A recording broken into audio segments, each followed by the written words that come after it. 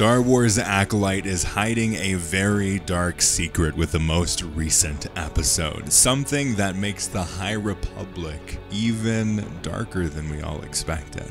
Welcome to Star Wars Uplink.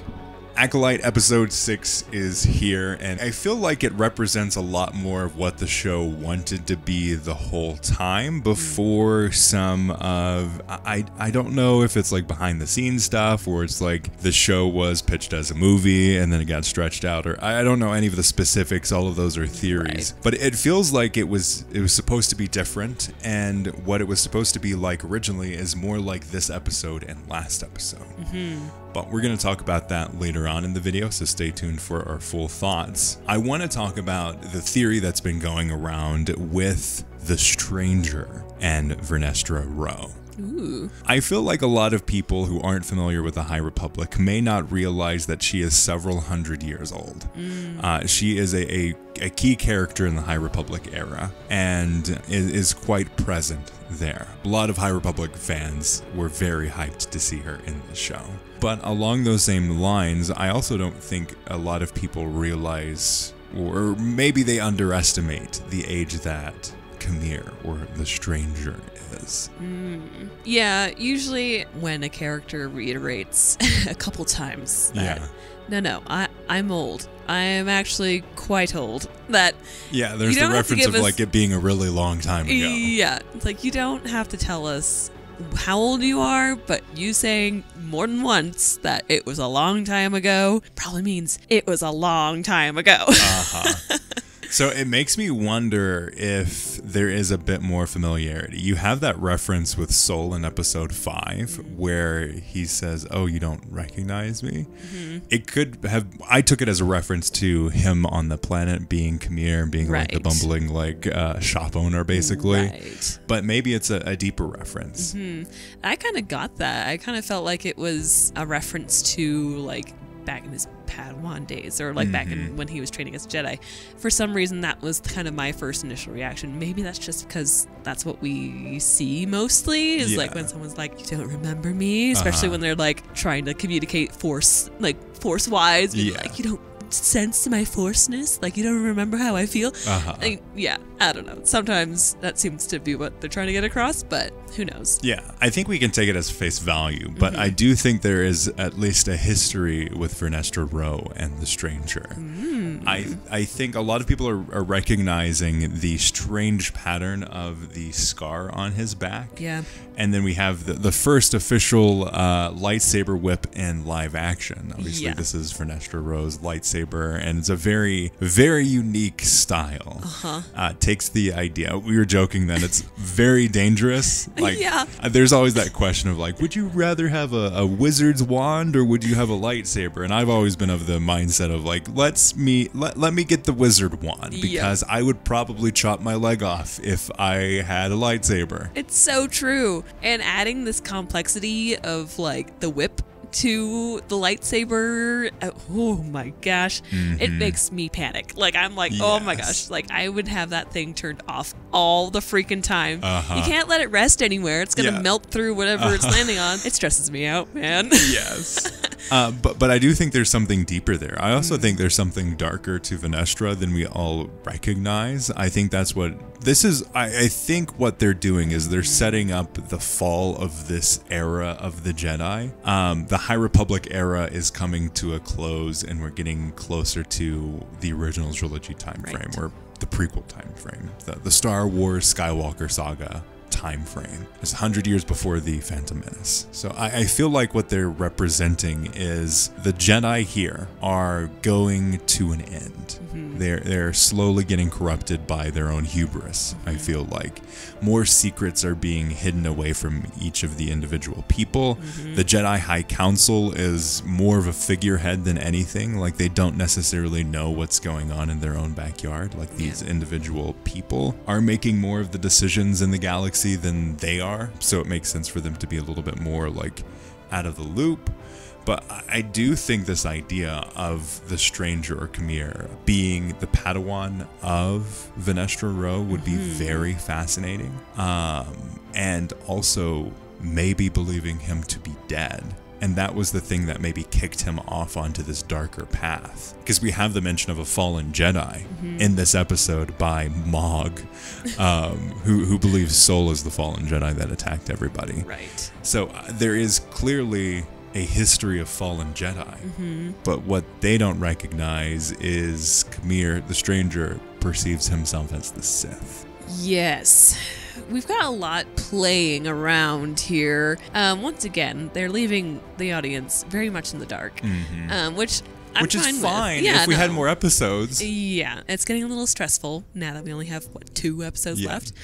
Oh my gosh. But back on topic. So, Vernestra being the master of the Jedi, original Jedi Master. Yes, the original Jedi Master that kind of led the stranger on his darker path or whatever. I think it's very plausible because you definitely get the sense that she knows more. Yes. She knows a lot more of what's going on. Something to tip the scales is what she specifically says under her breath. So what is this reference? Like, I don't think that was something that Sol said.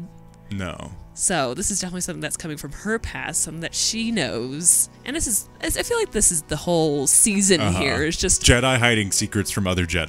Because clearly Sol has something to hide from Vernestra. Yeah. And all of the other Jedi Masters that have died are all hiding something as well. So there's definitely this theme of darkness in the Jedi that I think they're pulling at with the stranger, with him knowing things and May knowing things, and no one really telling Osho about what's going on. No one telling us, the audience, what's going on. So we're all just trying to figure out what these secrets are. Yes. I kind of feel like the season should have started with episode 5.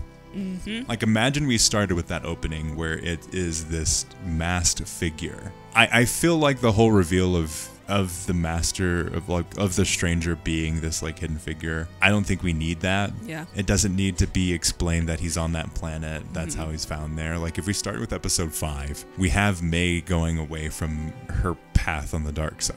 Right. I feel like it would have been a much stronger storyline to have this corruption and this switch up. And that's where the mystery of like, oh, who's who and what's what. Like, we could have believed that May was Osho this entire time. Right. And like, I feel like it would have been a much stronger story if we started from that perspective and then had 8 episodes to go from that point on to make it more cohesive of a story and play into the theory or the theorizing and play into the questions that we all have without many answers. I feel like that would have been a much stronger storyline than what we're given now, where it's like, crap, we've got 2 episodes to go, and I don't know if the ending is going to be very satisfying at this point, because they've set it up to where 2 episodes, basically everyone has to die. Yeah.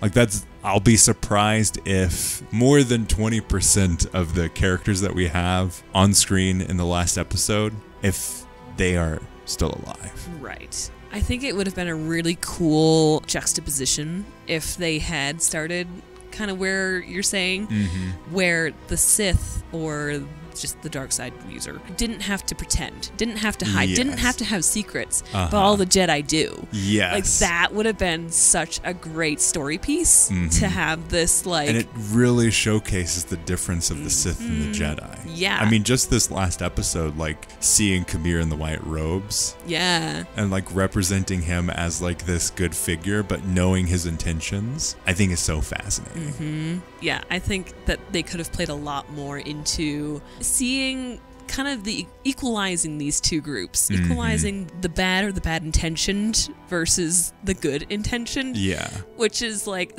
it's so gray, like depending on how you look at things. So much of the show feels like, and I think it's exemplified with this episode and the last 2, so much of this feels like a draft 1 of a script. For sure. It feels like they didn't have enough time to go back and really fine-tune the story that they wanted to tell. Because the first 4 episodes really are trying to tell one story, and then the last 2 episodes that we've gotten, 5 and 6, are telling a completely different story. Yeah.